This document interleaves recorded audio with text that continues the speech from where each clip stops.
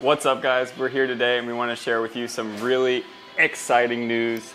It's a new chapter and we couldn't wait to share it with you. We're actually buying a house, and it's a big step in the next process of obviously our lives, but we know we help so many of you guys buy houses, and we decided, you know what, it's time for us to buy another house and start building some passive cash flow for us in investment in real estate. So we'll share every single step of the way with you so you know from beginning to end what to expect during the home buying process. And we want to be completely transparent with every step of the process, from the pre-approval to the inspection, all the way to the closing table, so you guys see every step of the way what happens from contract to close. So we first wanted to kind of go over why we're looking to buy a house today. We all know that the news is saying how everything is crazy and that there's a housing bubble, interest rates are so high, could have potential war with Russia.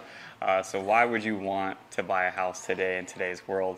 So, Maya, why would you want to buy a house? Well, I really love St. Augustine. And even though we have a house here already, I wanted to invest in an area that's growing. And that's really why I wanted to get a second property. What about you? I think a lot of it is something that we've always talked about in our relationship, is building passive income. We don't have kids yet, but like when we do, it would be nice that you could just kind of take off work and not have to worry about bills if we have some good cash flow coming in. Of course, we love the town. That's a big part of it. But if we lived anywhere, this would be something that we'd be looking to do, right? I mean, we want to build passive income so that we don't have to work every single day, right? Just like you guys, right? No one wants to work every single day. We want to see what we can do and live our life and have fun with our family and friends. So this is just kind of the first step in that journey. We also really, really love West Augustine and what's going on down here. I mean, you go to yoga down here. Yeah, there's some really great restaurants. There's the yoga studio that I go to every week.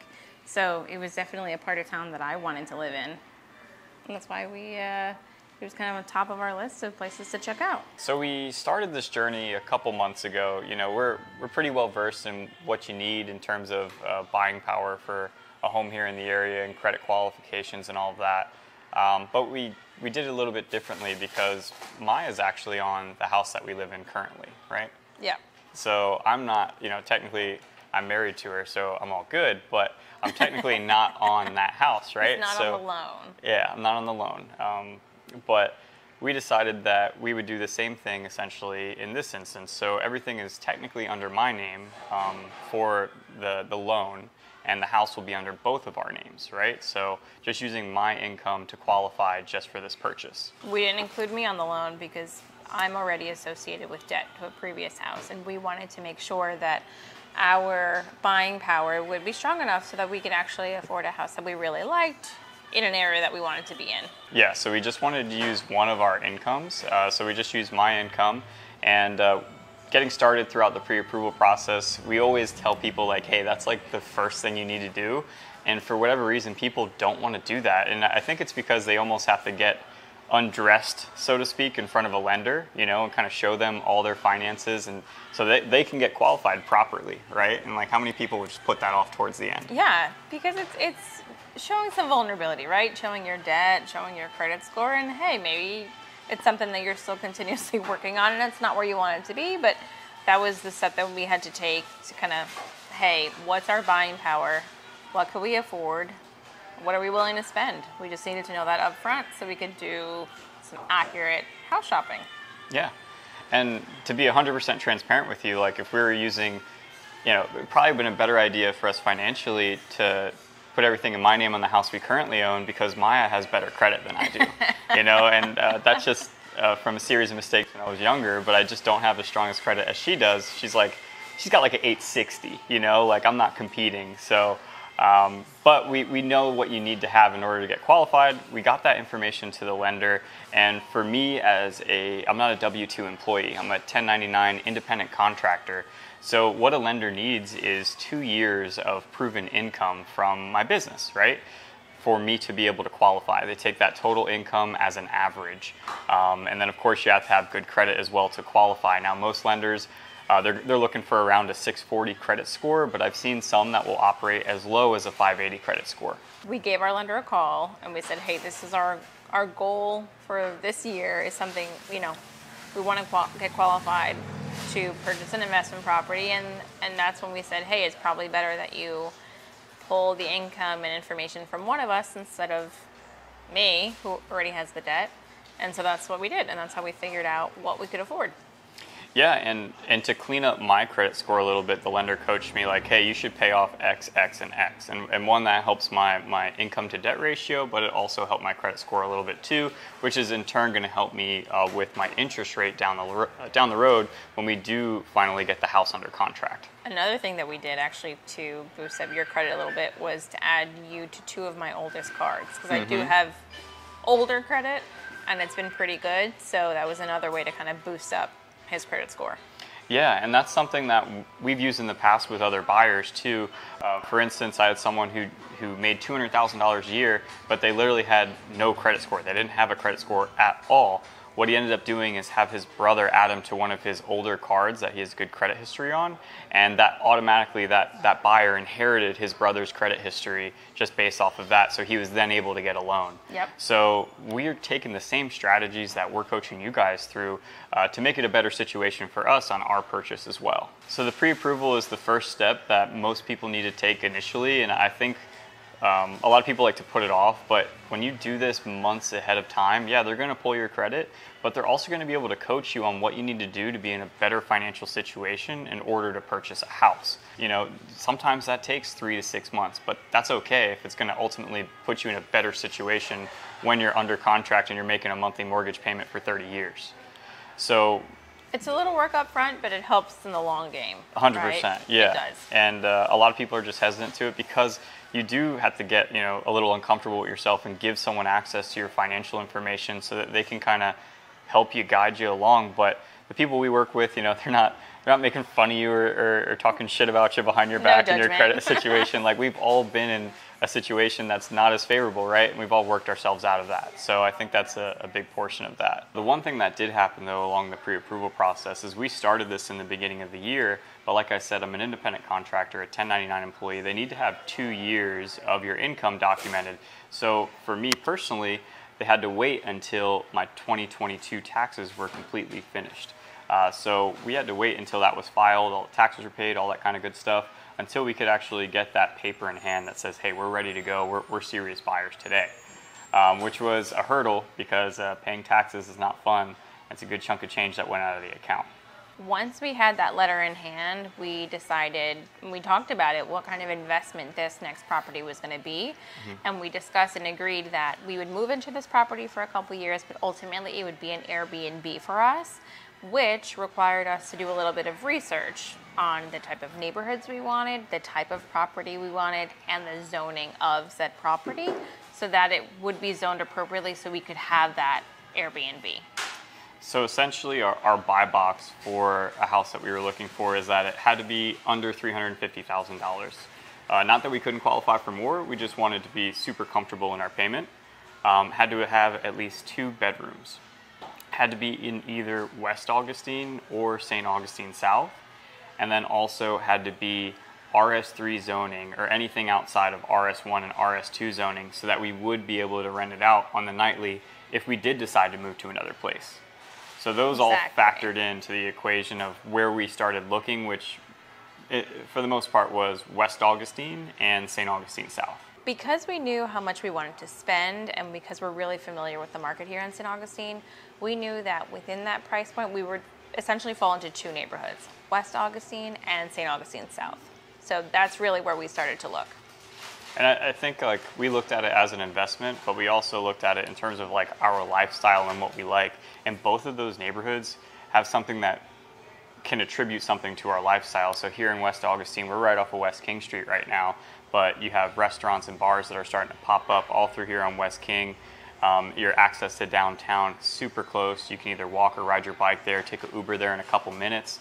And the same thing with St. Augustine South, where you don't have that same thing that West Augustine has, but St. Augustine South, you have 4 miles of intercoastal access right in the neighborhood there. You have 2 boat ramps. So if you want to go out in the kayak, you want to go fishing, you have access to it right there. You want to walk your dog around the intercoastal, you can definitely do that there. And that's also part of a big reason of why we wanted to buy a house and get a yard, right? We wanted it for our dog. We wanted him to have this space to run around and play outside. So that was another thing that was kind of a must-have for us when looking for properties. Yeah, we're the typical millennials who don't have kids, right? Dual income, no kids. And obsessed with our dog. We're obsessed with our dog, and we want to make sure that he has a great space to run around and have fun. Yeah. And we're probably going to get another dog, right? That's the goal. So we already decided where we want to live between West Augustine and St. Augustine South, and we got pre-approved with an FHA loan up to $400,000. Now, we didn't have to go FHA, we wanted to go FHA, and there's for a number of reasons. They allow you to put 3.5% down, so you don't have to put as much down as you would for a conventional loan. A lot of times you're going to see 5%, 10%, 20% for your conventional loan, and we didn't want to do that. The next biggest thing is that we're able to get 6% in seller's concessions.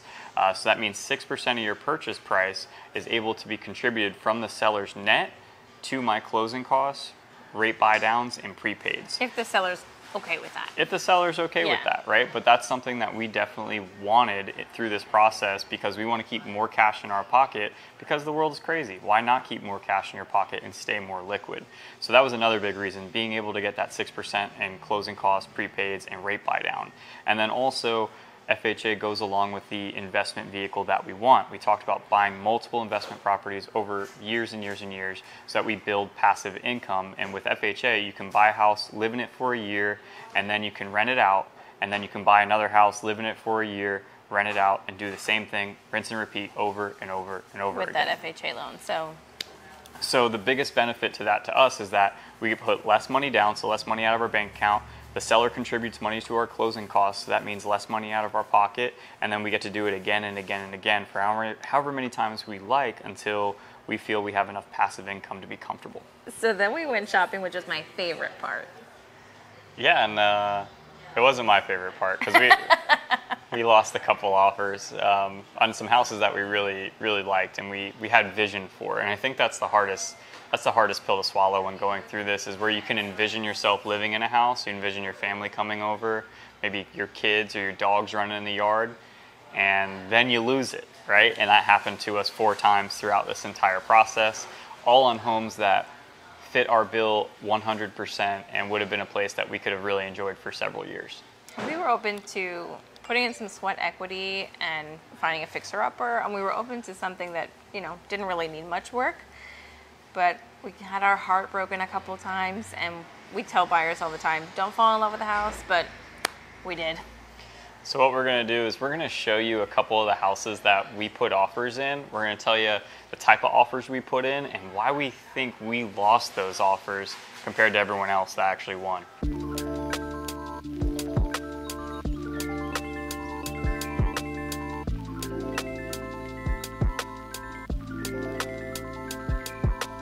All right, so we took a drive down to St. Augustine South just so we can kind of show you the neighborhood that we were in, also the street. We're right off of Argonaut right now. We offered on 222 Argonaut, which was listed at $265,000.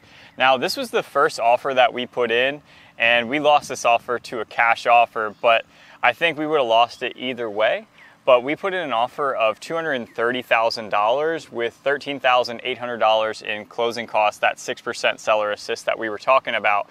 Now, maybe that doesn't seem like it was a great idea, but that was our first offer, and we lost to cash, right? So we really know why now. So we lost to cash. We were a financing offer, but the house needed a complete gut. We knew walking in that we would have to put a lot of sweat equity into this project. I mean, it was a 2-bedroom, 1 bath, if I remember correctly, but it needed complete renovation. It had an awesome deck in the back. Everything needed to be redone. And from the seller's perspective, I understand why they took cash. I mean, cash didn't really need any appraisal or inspection. We needed both, and that was probably going to be more work, more hassle for them. So it also helps that they offered $30,000 more than us, that but too. That does help. But in terms of the ease for the seller, if you're trying to sell your house, the home was on the market for all of like 2 or 3 days. It wasn't on the market very long. They're going to go with the cash all day long versus us, who obviously, when it comes down to closing the loan, we need more cash from the seller to be able to do that. So for them, it was an easy decision. For us, it was heartbreak. This house really checked all of the boxes. It was in the price point. It was a 2-bed. It was a bigger 2-bed, so it was also zoned for Airbnb. We thought in the long run, we thought it would be a really great investment. We could visualize all the things we wanted to change, what walls we were going to knock down, what carpet we were going to pull up. So it was really heartbreaking to lose it, but everything happens for a reason. So it wasn't meant to be, and we moved on to the next one. For sure, and it would have been a massive project for us to undertake, you know, just obviously working full-time and then having to do that really at a full-time, whereas like you needed to renovate the entire house. You know, we're talking exterior siding, you're talking the roof, you're talking the interior, the kitchen, the bathrooms, everything needed to be done. And could we have done it? Yes, but it would have been a much bigger project. So that's really, you know, factoring in, yeah, it sold for $260, but for us and what we wanted to do, it wouldn't have made sense at that price.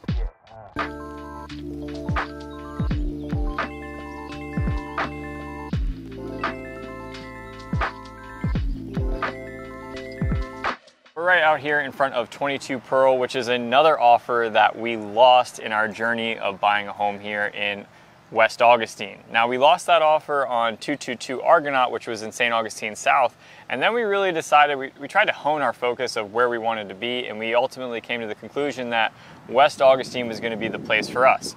The main reasons for that is because of the price point, also because of all the development in the area. So right in front of us here, they actually have new construction that's right across from Pearl. They have a train station coming with a parking lot that's going to be right at the intersection of US 1 and West King Street. That hasn't been fully approved yet, but I believe that is going to get pushed through. Fingers crossed, especially for us. And 3, this one had a fenced-in yard. So for our dog, we can just let him out, go hang out in the sun, and he can bake like a potato. It was perfect, yeah. And ultimately, we ended up offering above asking price so that we could get those sellers concessions. So it was listed for $329, we offered $340 and asking for 6% in concessions.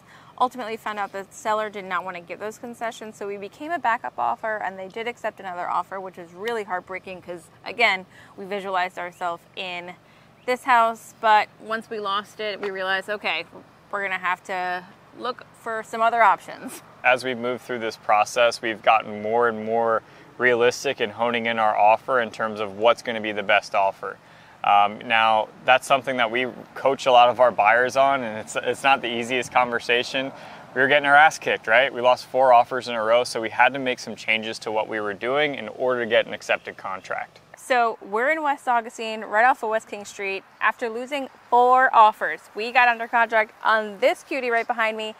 We initially saw the house. It was a new construction. It had just hit the market at $315. We immediately came to see it, immediately put in an offer at $325, asking for $15,000 in closing costs. Now, the seller was not trying to give any concessions. They were not keen on our offer. So they said, you know what, we're gonna wait, we're not gonna accept. They ended up coming back to us about a week and a half later and said, let's make something happen. So we negotiated. We ended up going up in purchase price to $330 and asking for almost $20,000 in closing cost assistance, and they agreed. They agreed. So they agreed. That was exactly what we wanted to hear. They got what they wanted. We got what we wanted. So we're under contract. So we're actually going to give you a full tour of this property on the next video that we do, and it's also going to cover the under contract process, everything from contract to the inspection, right? So that's going to be the emails you get from my transaction coordinator, the earnest money deposit, setting up the inspection, and going to the inspection. We're trying to be as transparent as possible, guys, so catch us on the next video.